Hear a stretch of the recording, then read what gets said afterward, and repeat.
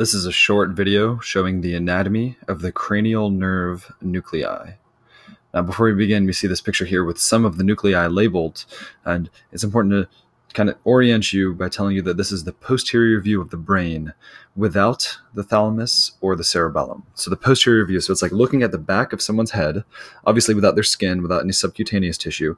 You're also removing the thalamus, which is in the diencephalon, and you're removing that little mini brain in the back, the cerebellum, and you're looking at their, it's kind of essentially their brain stem, because you're removing the thalamus and the cerebellum from the back of the head. So this is a different view from the view where you would see all the cranial nerves. This is the cranial nerve nuclei, and they're best visualized from this posterior view.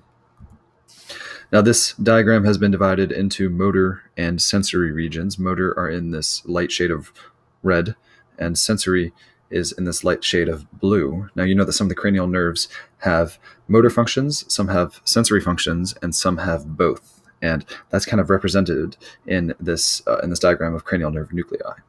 It's also important to kind of discuss what cranial nerve nuclei are.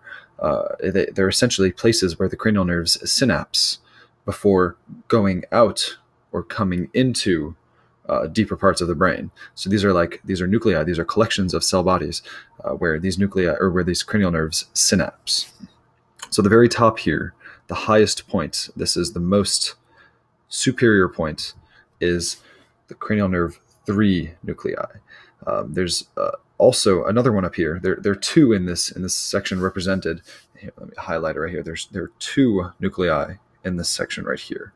The highermost one is the Edinger Westphal nuclei, which sends parasympathetic innervation to the pupils.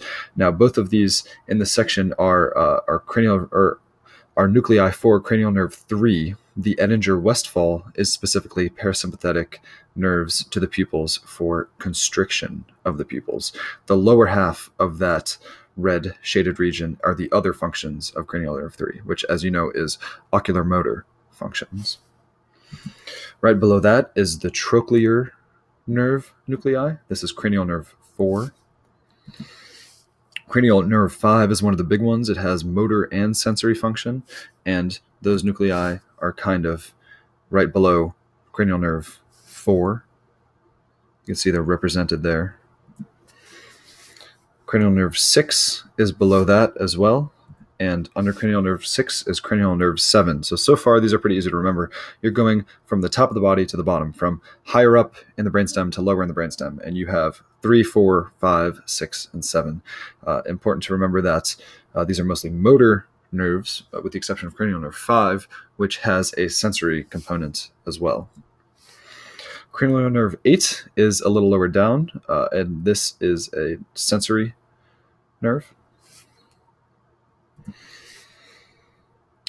Now it gets a little more complicated. Some of these cranial nerve nuclei aren't exclusive to one cranial nerve. First example of this is Nucleus Ambiguus, which governs the functions of swallowing and phonation. Phonation is just speaking, which is pretty much governed by cranial nerve 10, which innervates many of the muscles in your larynx and pharynx, which you use to make your voice. Not necessarily the fine motor movements of your tongue, but to produce noise, phonation, you need cranial nerve 10. Swallowing uses cranial nerves 9 and 10, and both of these functions have nerves that synapse in the nucleus ambiguus, shown in that strip on the motor side of the diagram. On the other side, you see the nuclei for the glossopharyngeal nerve, sensory function of the pharynx, and the vagus nerve, which is sensory function of quite a bit, including the abdominal viscera, the thoracic cavity, some of the thoracic cage, a lot of the gut, the first 2/3 of the gut. A lot of that goes up through this nuclei on its way into the deeper parts of the brain. Hypoglossal is a little more medial to Nucleus Ambiguus. Hypoglossal, of course, is innervation of the tongue, so neurons that fire out to the tongue would make a synapse in this shaded region.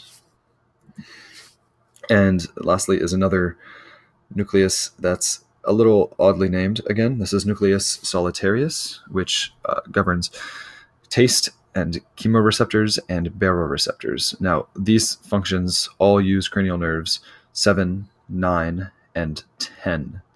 You might remember that cranial nerve 9 specifically provides chemo and baroreceptors for the carotid body, while cranial nerve 10 provides chemo and baroreceptors for the aortic arch.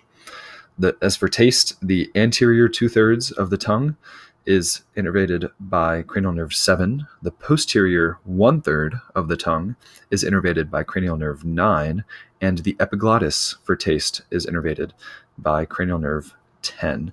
And all of these functions synapse in the nucleus of solitary tract, or the Nucleus Solitarius.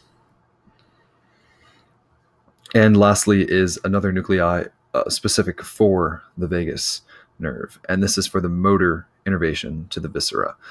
It's mostly parasympathetic process. You can think of it as that rest and digest. That's the vagus nerve innervating your gut and some of your other internal organs in the body cavities, and those nerves would synapse here.